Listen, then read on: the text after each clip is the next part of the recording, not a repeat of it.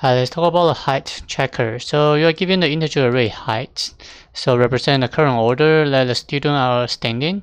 So basically just return a number of indices where the height I does not equal to expect I. So you have to reorder from just ascending order, right? So it's non-decreasing order, just ascending order, right? So it's going to be from 0 to 10, something like this, right?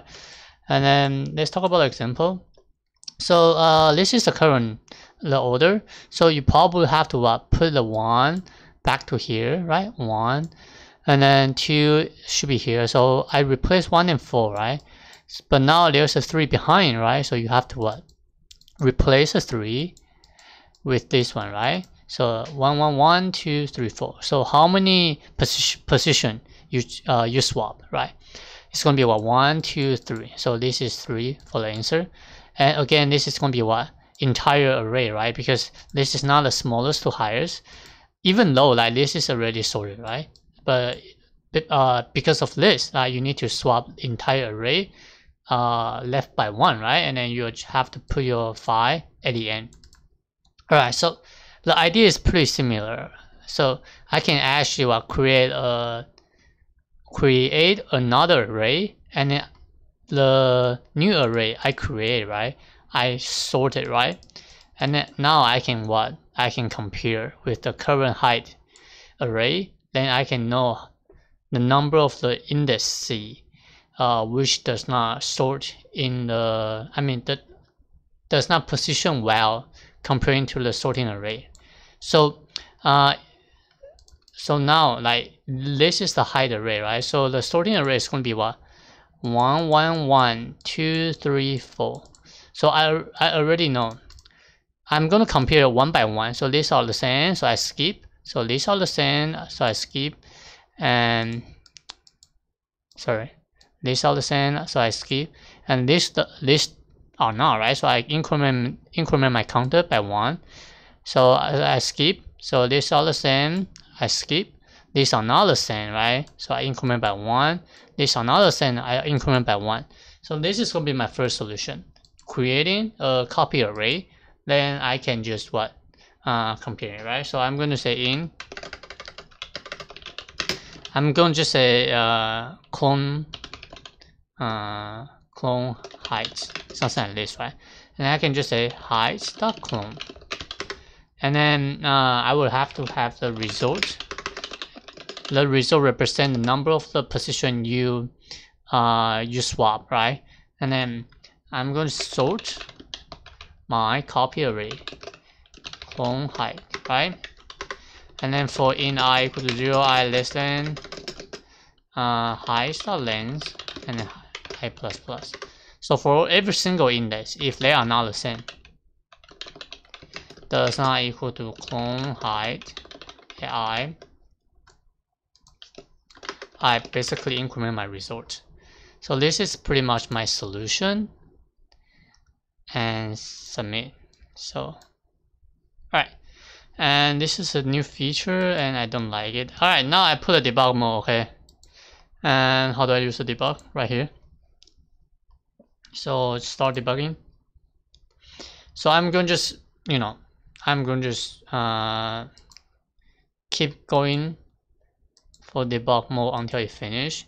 So you will stop at any second. Just look at here, any second you want, and I'm not going to explain because this is pretty straightforward.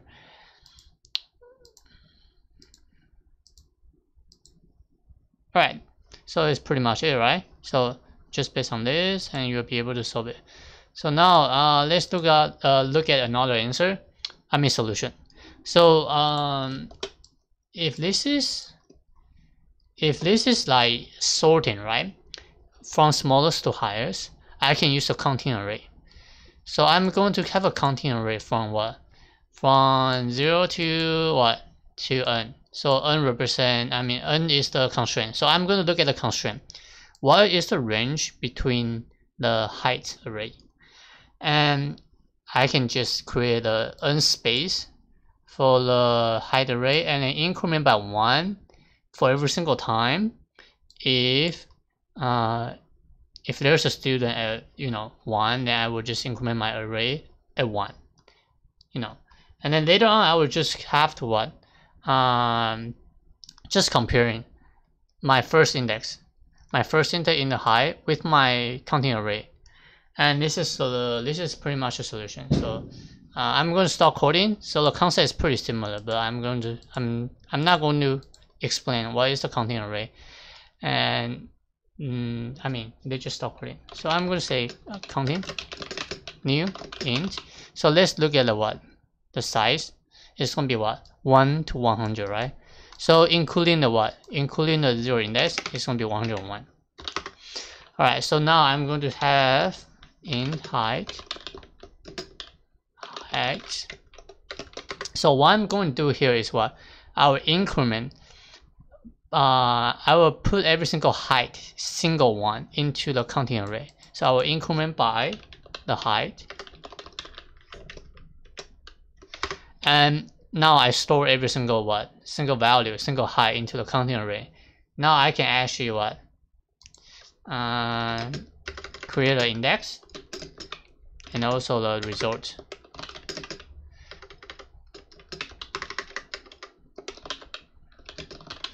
So the edge represents the index at the current position, be honest, right? And current position for what? For the counting array. And I'm going to traverse again. I have to traverse the highest array. So in this folder, I'm going to just keep track of what the current. Wait, why there's a illegal star element?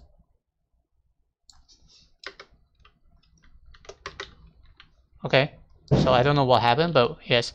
So I'm gonna keep track of the value I position when I traversing my counting array. So there might be a counting array at position 1. So imagine I only have 1, 3, 5, but I need to create from 0 to 100, right? So this is 101 space, right?